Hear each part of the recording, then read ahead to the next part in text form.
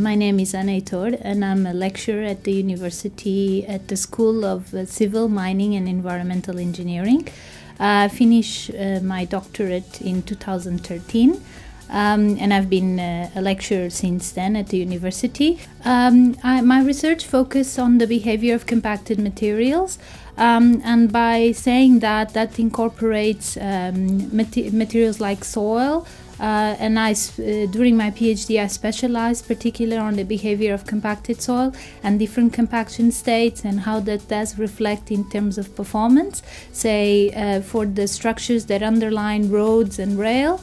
And more recently, I've been looking at also compacted materials, but more from a sustainable point of view. So rather than using soil or other natural aggregates that we can explore from quarries, we then look at using waste materials, typically that originate from local industries, such as the mining of coal or the steel industry here locally.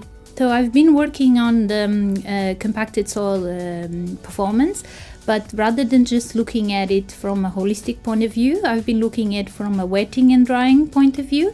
So looking at, say, for example, current climate episodes where the structures are exposed to heavy rainfall or long periods of drought. So how does that climatic changes influence the structures?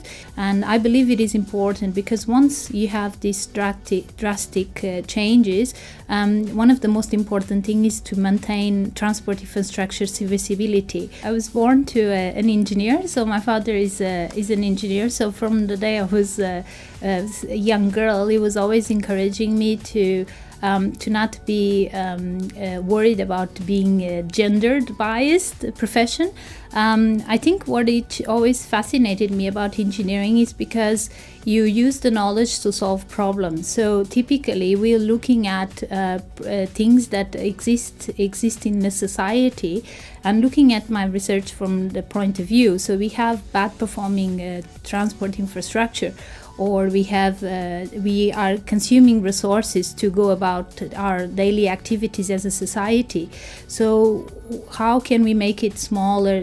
How can we make or improve our environmental footprint? Or how can we make it more effective and the infrastructure more sustainable?